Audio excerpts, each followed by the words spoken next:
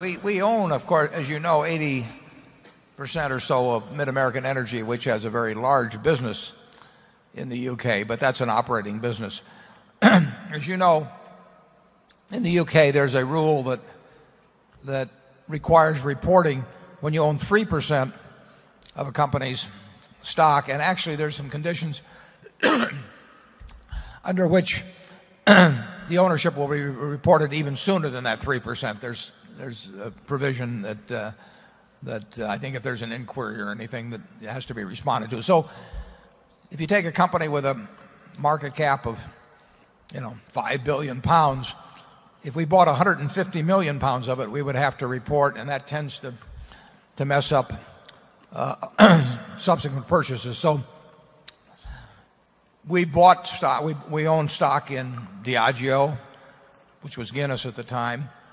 We've owned stock in some other UK companies, but we've thought twice before going over 3% because of the reporting requirements, and then we'd have to report if we were selling and all of that. So that's a deterrent, but it's not an overwhelming deterrent. And if we get a chance to buy a significant piece of something that we think is cheap, particularly if we could buy it in one purchase, but there are a lot of special rules that kick in over in the UK that do not in the United States. Incidentally, there was something in the journal the other day that said that we had to report if we bought over 5% of a company within 10 business days in the U.S. That is not true. That was a mistake in the report. But it is the case in the UK that at 3% reporting is triggered. But we would feel very comfortable with lots of UK businesses, and it'd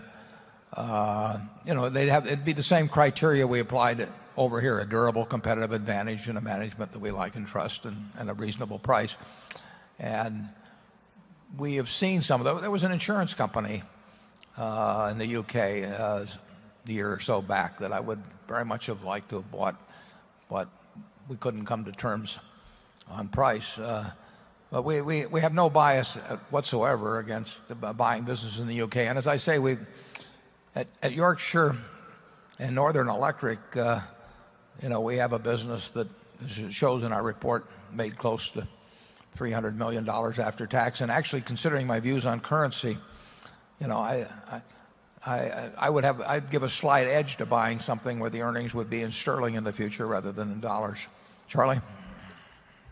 Well, I regard it as kind of amusing that we ended up preferring the currencies of Europe when that's so much more socialized than the United States is.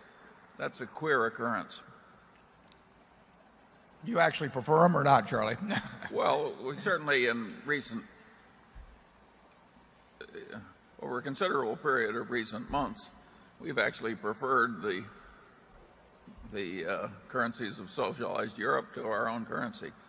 I just regard that as an odd occurrence for both of us. That wouldn't have happened.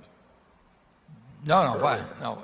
Up till 3 years ago, if I came back from Europe and I had a euro in my pocket, I couldn't wait to run to the bank or someplace. I was afraid it would depreciate before I could get rid of it. But I changed my views a few years ago.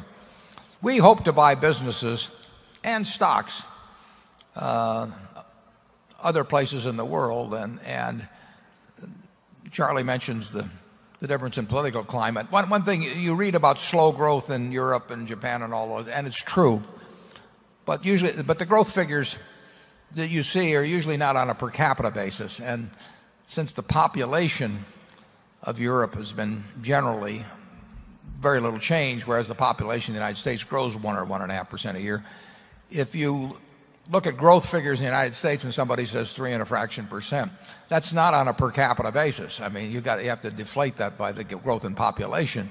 Whereas if you read about the growth in Europe, generally, you're dealing with a population base that hasn't changed. So the differences in growth rate on a per capita basis are not as wide as the headlines would suggest. What obligation does